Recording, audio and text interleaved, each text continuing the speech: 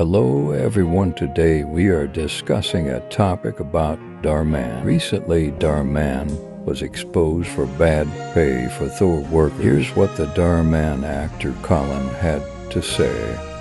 Is that not a single actor that works at Dhar mann Studios can afford rent. This is a show that has millions of views across multiple social media platforms. Videos are shot, edited, posted, repackaged as new videos, reposted in other places over and over and over and over and over again, racking in millions of views, ad revenue, all this sort of stuff. The studio has continued to expand for some time. My entire tenure there, when I first started, we shot everything, as I've told you guys on lives and things like that. We shot everything in an apartment building downtown, in an apartment, not even a building. Occasionally we would go to the garage of that building, but it was really just all in one apartment. And now there are 3 sound stages in Burbank, but things haven't really gotten better for us.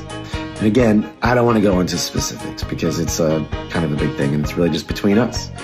But I think that people should be aware of why we are protesting, why we are out there right now. So as you heard of what he said, Dhar mann actors can't afford rent, and Dhar mann has been buying more property. Also, as you heard, Dhar mann actors had been protesting. Here are some videos. And Studios is trying to put out to make themselves look like they're supported and they're in the right protest as well. How wrong you are, you're trying to be childish, you are unprofessional. Catherine is very brave putting out that video, and I don't think anyone disagrees with what you're saying that is positive about Dhar mann Studios. Except for one thing, that putting 6 minutes of Catherine's 44-minute video up, cherry-picking things. The video was about the positivity because she was sick of the negativity. And everything you guys are fighting, a lot of it is really not what we're saying.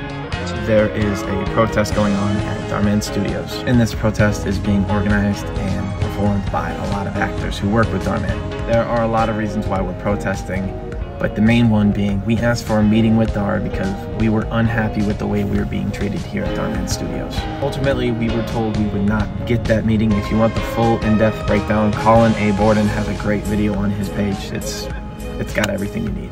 Because we have no other choice, and because we feel like we would be retaliated against for even asking for a meeting, because that's what the culture feels like here at Dhar mann Studios, we have decided to gather and protest.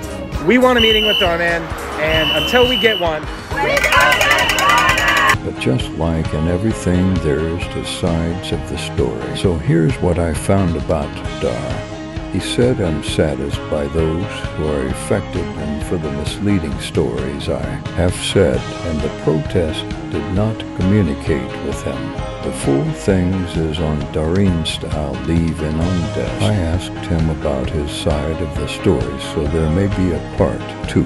Anyways, bye.